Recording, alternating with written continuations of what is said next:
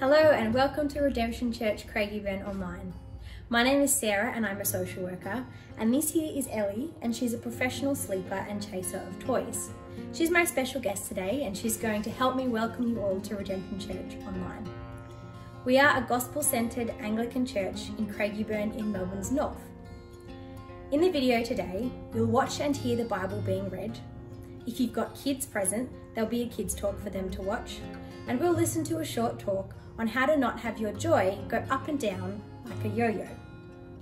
After the video, grab a quick cup of coffee or tea, and at 4:20 p.m, click on the link in the description below to join us on Zoom for singing, to pray together, and to continue the conversation. If you're a visitor today, we'd love to meet you there. See you on the other side. Bye.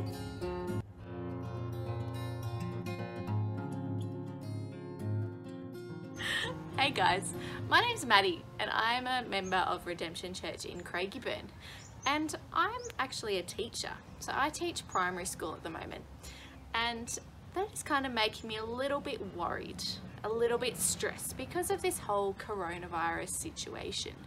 And I imagine it might be making a lot of people a bit stressed as well. And something I was thinking about was that Jesus encourages us not to worry.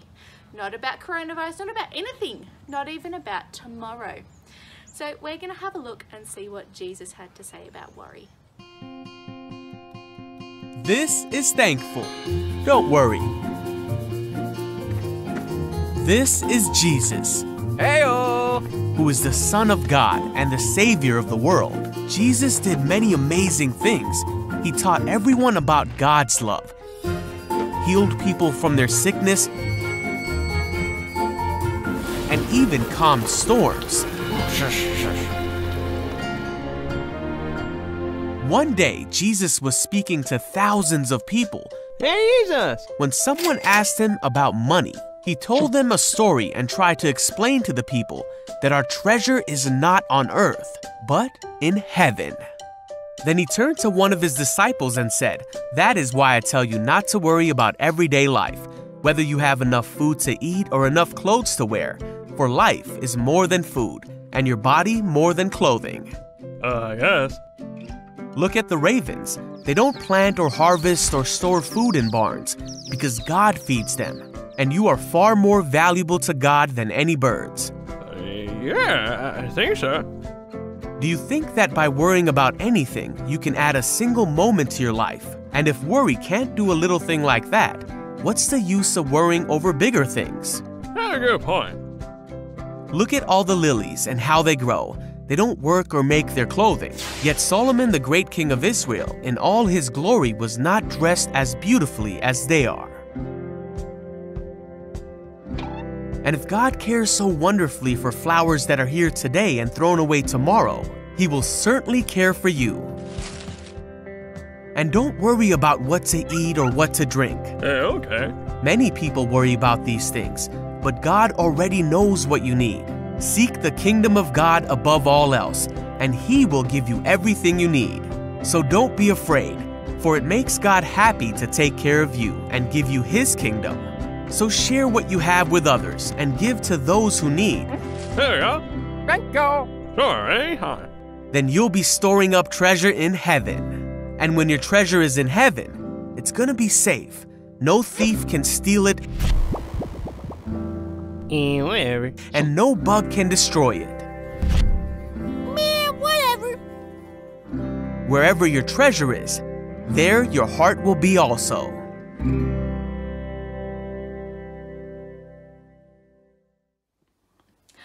Wow, how cool that God cares for all the birds and all the flowers. And you and I are so much more precious to Him than all of that. He is glad to care for us. What an awesome reminder. Jesus said our treasure is in heaven. We don't need to worry about what we have now or what's going to happen tomorrow. Instead, Jesus said to seek the kingdom of God. This means that instead of worrying, we can be kind and generous to everyone around us. not just our friends and our family, but to everyone around us. Because we know that God loves everybody and He will take care of us. Jesus said in Matthew 6:34, "Do not worry about tomorrow. Tomorrow will worry about itself." It's a great reminder, isn't it? Let us pray, and we can ask God to help us to do that, even in this crazy coronavirus time that we are living in. Dear God, I thank you that you care for us and that you love looking after us. Please help us not to worry about tomorrow, but to trust in all of your promises. Amen.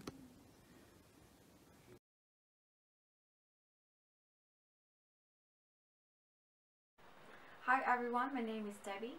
Today's Bible reading is from Psalm found in the Old Testament, and I'll be reading the New International Version.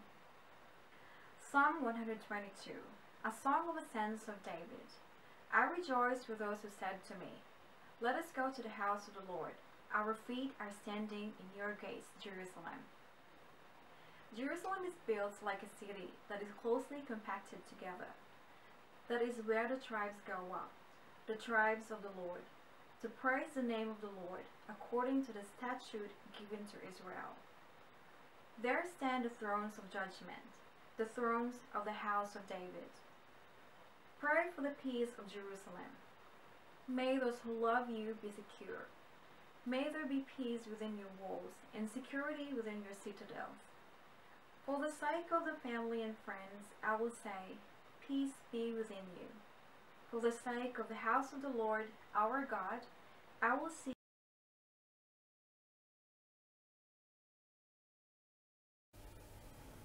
Hi, my name is Akhil Gardner. I'm the pastor of Redemption Church, Craigieburn.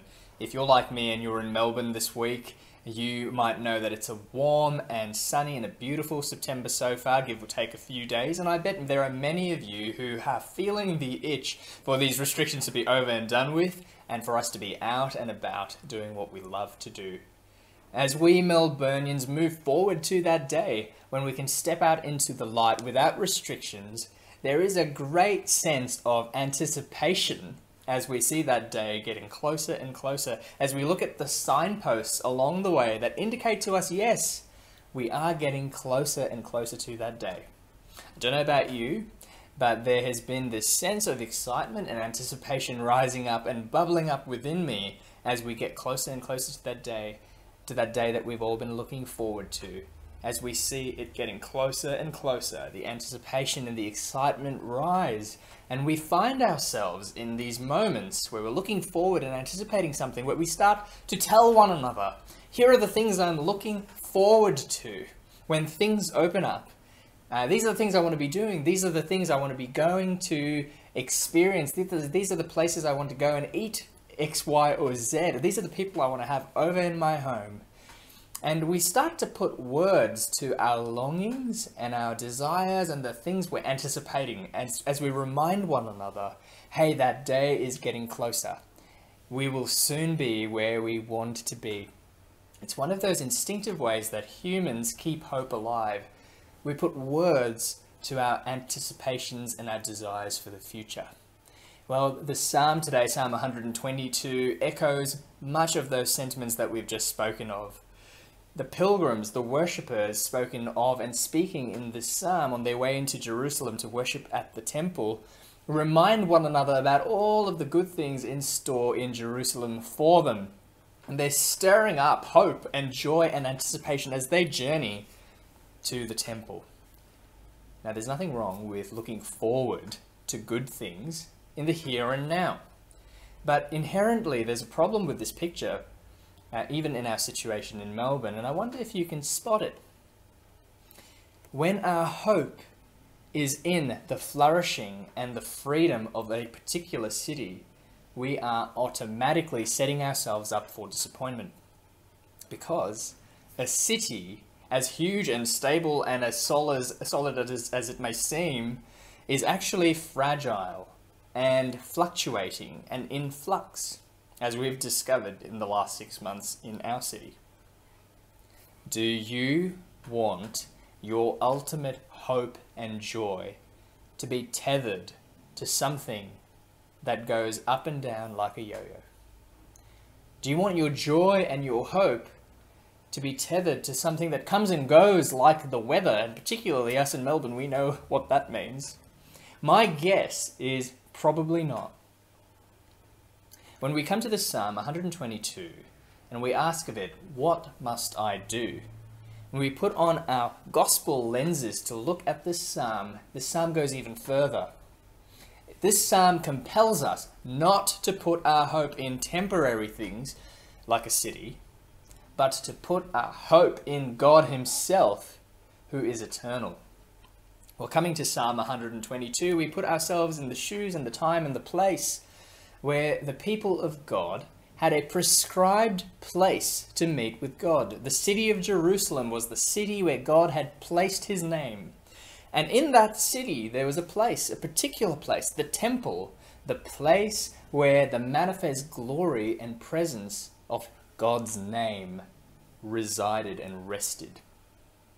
If you were a God-worshipping Israelite in the time of King David and King Solomon particularly, who built the temple, Jerusalem was the city to be in.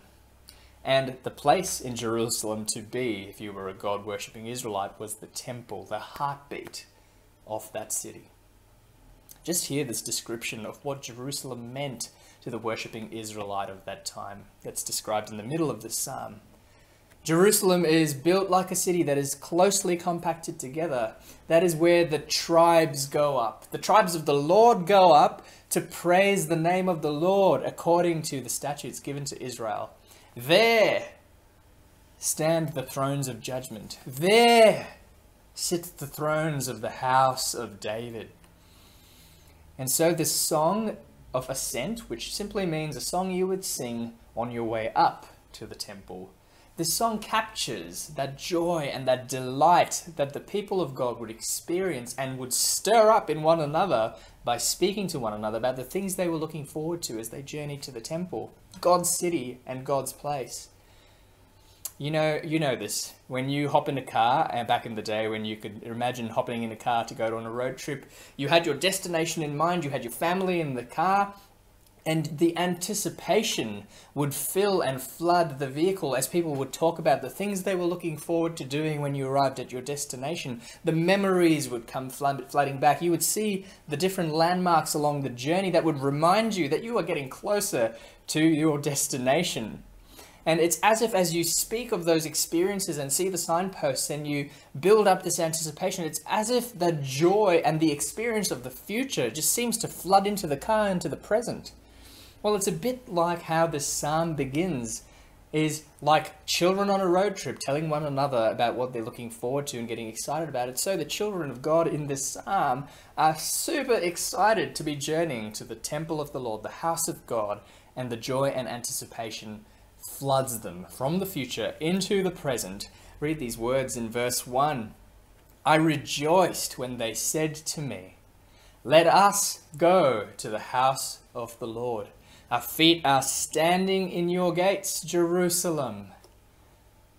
The psalm writer's response to this invitation of, come, let's go to the house of the Lord, his response is rejoicing. I was glad, I was happy, I rejoiced when they said, let us go to the house of the Lord.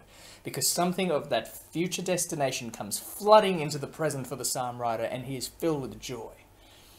And here's what some of the worshippers are anticipating and praying for as they journey up to the temple. They pray for the peace of Jerusalem. May those who love you be secure. May there be peace within your walls and security within your citadels or towers. For the sake of my family and friends, I will say, peace be within you, Jerusalem. For the sake of the house of the Lord our God, I will seek your prosperity, Jerusalem. Praying for security, praying for peace or prosperity and flourishing sounds a lot like some of the things we might be praying for our great city, Melbourne, right now. And it is totally right that we should seek God for those sorts of things here and now. Security, peace, flourishing of humans. Seek the welfare the flourishing of the city that we are living in, we're told and instructed in Scripture. But we know even from history that this great and glorious and grand city of Jerusalem is both the most blessed city on earth and at the same time the city of greatest troubles. Jerusalem, this glorious city, has been built and destroyed and rebuilt several times. This great city of Jerusalem has been occupied after one tribe of person after the other, one type of person after the other. Jerusalem has been destroyed several times. And so we come full circle right to where we began. Cities, these great, glorious, grand things. Jerusalem, great, glorious, grand city. None of these last forever. Their glories and grandeur and greatness fade and crumble. Tethering your hope and your joy to something that doesn't last forever is to set yourself up for disappointment. So the psalm reminds us, as we look through the lens of the gospel, not to put our hope in temporary things like a city, but to put our hope in God himself, who is eternal. Well, what is the greatest hindrance when it comes to putting our hope in God rather than temporary things? Well, our greatest hindrance is that we are so driven by what we can see and what we can sense and what we can feel and what we can touch. We are so driven by senses. We latch on to things that we can see and touch and things that give us an immediate feeling. It's so tempting to put our hope and joy, even in Melbourne right now, in the state of how things are going to play out in the next 4 or 5 or 6 to 8 weeks, isn't it? We put all our hope eggs in the baskets of the time-bound, of the tangible, of the temporary, like a city, or our employment status, or our bank account balances, or a particular significant relationship. You name it, we just have plenty of straw baskets that we even manufacture so that we can place our hope in, simply because they're quick and tangible and give us an immediate feeling of some sort. And when the baskets fall, which they invariably and inevitably do, and those baskets crumble, so too our hope and joy shatter with it. Yet we are promised in the Bible that the kind of hope we are called to have in God does not disappoint. You see, because God sent his own Son to become one who would be put to death, who would be torn apart and broken like a conquered city, to show us in his body on the cross what putting our hope and trust in the flesh looks like. He takes all of that misplaced hope and trust and shows us where it actually ends. It ends in destruction. It ends in death. And his body, that temple, was broken and destroyed and plunged into darkness. And his disciples are watching all of this, and they could be thinking so easily, we have put our hope in this basket.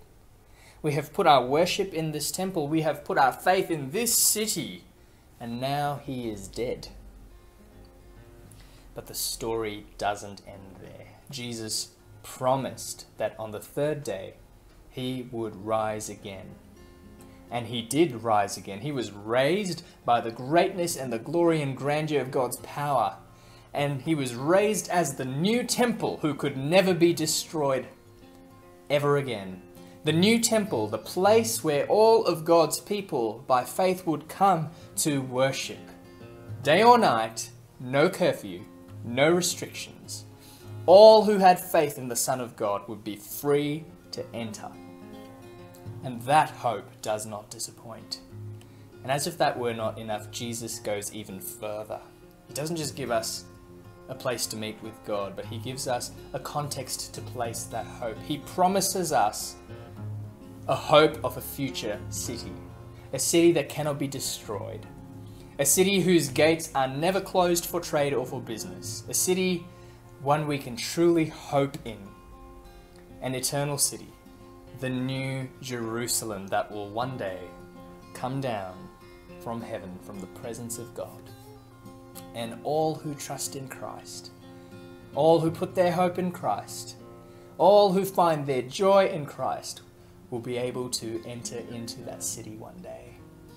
And will say to one another, I was glad, I rejoiced, I was overjoyed, I was happy when they said to me, come, let us go into the house of God.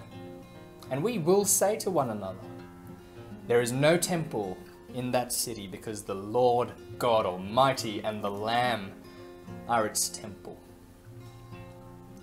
To the degree we believe in that indestructible city, that never to be destroyed temple, the presence of God, the Lord God Almighty and the Lamb himself, as we put our faith and our trust and our hope in that basket that can never crumble, as we see the permanence of Jesus' promises of that future city, as we see the preciousness of the promise of access to the fullness of the presence of God in which there is fullness of joy, as we are captured by these truths, as we are captured by the glory and the grandeur and the greatness of our God who makes these promises, we put our hope and our trust and our faith in God and his future promises.